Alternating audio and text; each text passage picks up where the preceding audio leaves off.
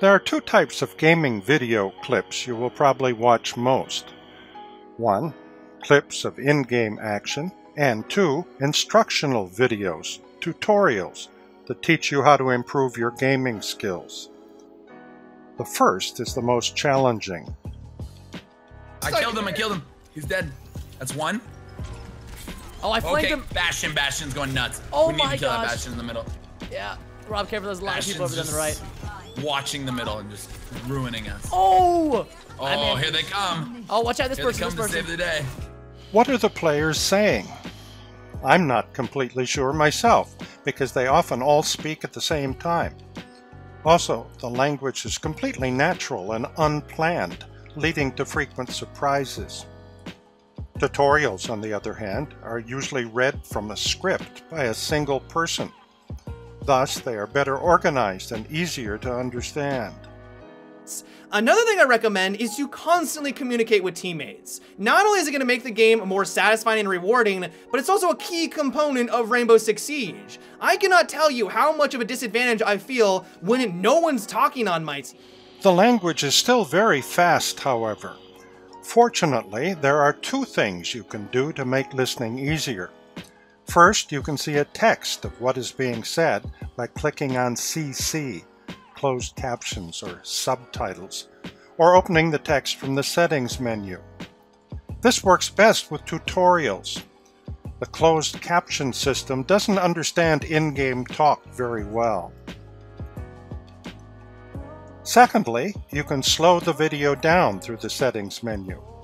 This works well for both tutorials and in-game talk. Click on Speed, and to start with, choose 75%. You can go even slower, but then the language sounds very unnatural and strange. Let's look at an example. We'll begin with an excerpt from a tutorial without any help at all. Then we'll turn on the closed captions, and then slow down the speed, first to 75, then to 50, and then back again. You'll see the settings menu in the bottom right side of the screen.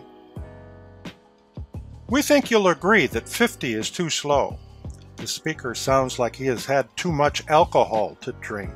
It's there because they're gonna move. As soon as they spot the drone, they're gonna move. But if they don't move because they haven't spotted it, you pretty much get a free kill. Drones are incredible. Knowledge is power in Rainbow Six Siege, and drones are one of the best ways of going about it. Another thing I recommend is you constantly communicate with teammates. Not only is it going to make the game more satisfying and rewarding, but it's also a key component of Rainbow Six Siege. I cannot tell you how much of a disadvantage I feel when no one's talking on my team. When I ask, hey, where'd you get taken out? Where is the enemy? And all I'm met with silence, I feel very vulnerable. As soon as people are making these callouts and I get a general idea of where the enemy is positioned, I can take advantage of that knowledge and hopefully come out on top. If you haven't noticed the trend yet, Siege is more about intelligence than it is about quick reflexes and killing the enemy with awesome accuracy. That is a very large component, but you need teamwork, you need communication, and figuring out where the enemy is way more important in this game, at least in my opinion, and of course, one of the best ways of doing that is having communication. Finally, listen more than once to difficult parts of a video clip. The sentence in the video should get easier each time you hear it. Not only is it going to make the game more satisfying and rewarding, but it's also a key component of Rainbow Six Siege. Not only is it going to make the game more satisfying and rewarding, but it's also a key component of Rainbow Six Siege. Not only is it going to make the game more satisfying and rewarding, but it's also a key component of Rainbow Six Siege. Be sure to subscribe. Learn to understand and use real English.